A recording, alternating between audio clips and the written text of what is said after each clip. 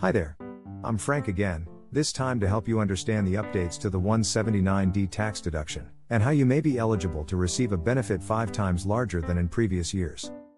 As of this year, owners of commercial buildings or residential buildings 4 stories or more, and designers of buildings owned by non-taxable entities, such as government entities, not-for-profit, religious and tribal organizations, and not-for-profit schools and universities, can now receive an increased tax deduction for energy-efficient buildings. Here's how.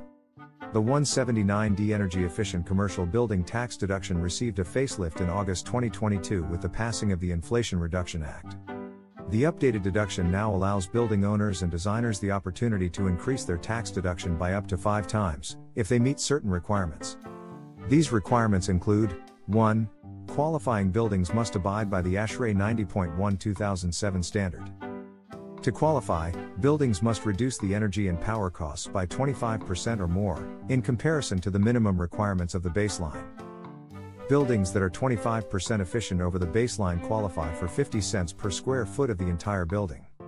This amount goes up 2 cents for each percentage point, up to 50%, which results in a $1 deduction per square foot.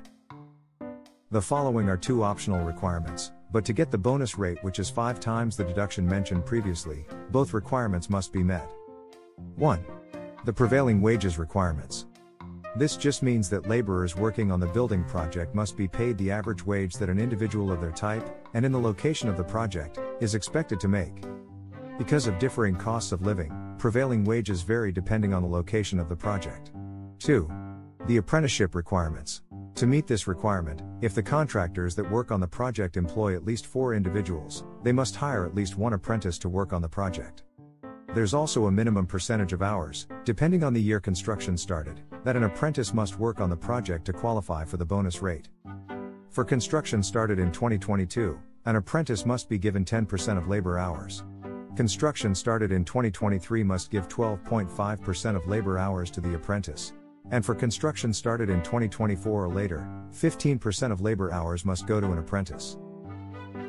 If both of these requirements are met, along with the minimum 25% reduction to energy and power costs, the owner or designer of the building can claim $2.50 per square foot, compared to the 50 cents if the optional requirements aren't met. If the maximum reduction to energy and power costs of 50% is met, the deduction skyrockets to $5 per square foot, compared to $1 without the optional requirements. It's obvious why meeting the wages and apprenticeship optional requirements are worthwhile. There's a potential exemption to these optional requirements for buildings that started construction prior to January 29, 2023. Such properties are exempt from the prevailing wages and apprenticeship requirements, meaning they automatically achieve that 5 times benefit multiplier. While the 179D deduction can be worth a lot more now, it also now requires more work to get the higher deduction.